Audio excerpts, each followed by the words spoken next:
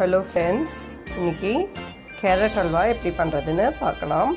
இதுக்கு கேரட்டை எடுத்துட்டு நல்லா அலம்பிட்டு தோல் சீவிட்டு துருவி ஒரு 3 கப் எடுத்துக்கோங்க. முந்திரி பருப்பு ஒரு 15 பீஸ் எடுத்துக்கோங்க. திராட்சை ஒரு 15 பீஸ் எடுத்துக்கோங்க. சர்க்கரை ஒரு 2 கப் எடுத்துக்கோங்க. பால் ஒரு 1.5 கப் எடுத்துக்கோங்க. இப்போ ஒரு வாணலி வச்சுட்டு அதில் நெய் போட்டுட்டு அதில் ஃபஸ்ட்டு முந்திரி பருப்பை போட்டு நல்லா கோல்டன் ப்ரௌனாக வறுத்து எடுத்து தனியாக வச்சுக்கோங்க. பின்னாடியே திராட்சையும் போட்டு நல்லா அது பொரியிற வரைக்கும் பொரிச்சு எடுத்து தனியாக வச்சுக்கோங்க.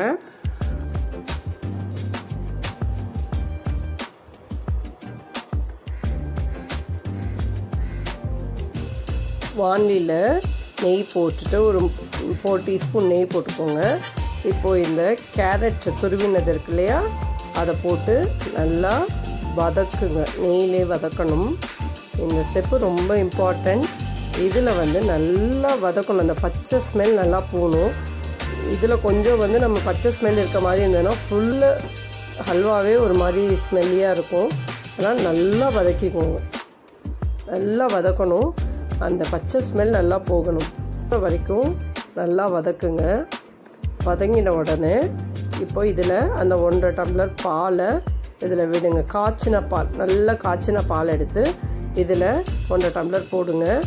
அந்த பால்லே இந்த கேரட் வேகணும். அந்த பால் நல்லா அப்சர்வ் ஆகிடும். நல்லா அப்சர்வ் ஆகி அது நல்லா கெட்டியான உடனே இப்போது நம்ம என்ன பண்ணணும்னா அந்த சர்க்கரையை போடணும். சர்க்கரை 2 கப் சொல்லியிருக்கோம் இல்லையா, அந்த சர்க்கரையை இதில் போடுங்க. நல்லா சர்க்கரையை போட்டுட்டு நல்லா கிண்டுங்க.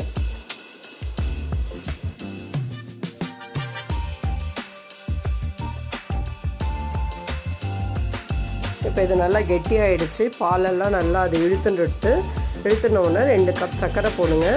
இந்த சர்க்கரை போட்ட உடனே சர்க்கரை இலகி திருப்பி அது தண்ணியாக ஆகும். தண்ணி ஆன உடனே அது திருப்பியும் திருப்பி உங்களுக்கு அந்த சர்க்கரை நல்லா கெட்டி பதம் வரணும்.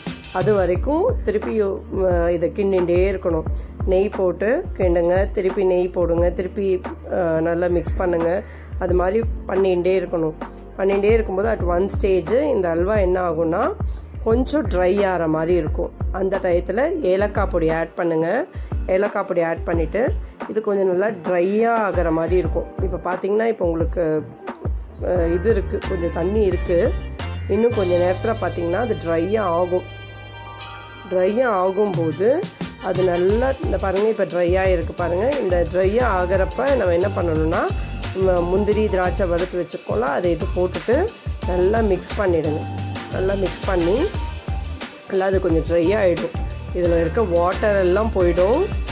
அந்த அல்வா இப்போ என்னவாக இருக்கணும்னா கொஞ்சம் ஏலக்காய் மெல்லோடையும் கொஞ்சம் நெய் வாசனையோடையும் நல்லா இருக்கும். அந்த டயத்தில் இந்த கேஸை நிறுத்திடலாம் நீங்கள்.